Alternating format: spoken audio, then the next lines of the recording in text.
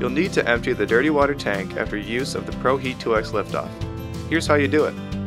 Raise the handle up and lift the dirty water tank from the pot. The tank lid needs to be removed in order to empty and rinse. Rotate the handle all the way to the other side of the tank. Remove the lid to dump out the dirty water, and watch the amount of mess your ProHeat picked up go down the drain. Rinse your tank for good measure. If you are all done cleaning and about to put your machine away, clean the red filter on the pod using a towel or rag.